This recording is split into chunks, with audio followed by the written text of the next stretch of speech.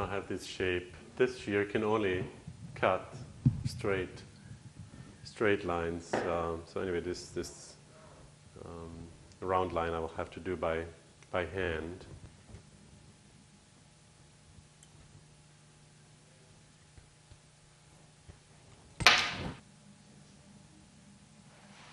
Okay, now the feet are all a little bit oversized, just slightly, and they have to be fit to the body.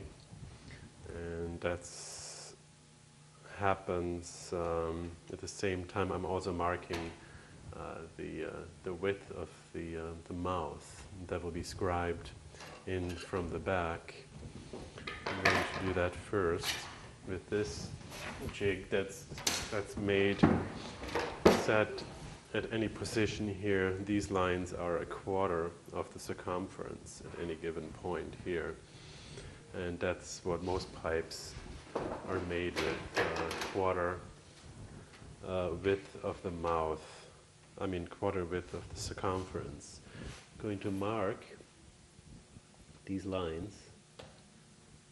Now we are going to fit the feet to the body. They are a bit oversized, and they need to be the same size as the body. And at the same time, I'm also marking, transferring the marks for the mouth widths also onto the foot.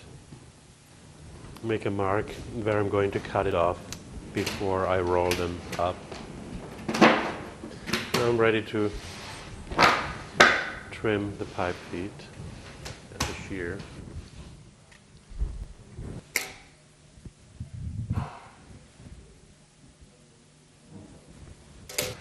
Next step is to scribe these lines deeper and also longer to give the mouth a shape when the pipe is done. And also same thing on the foot. So I'm going to get that tool. Okay, I'm going to scribe these mouths.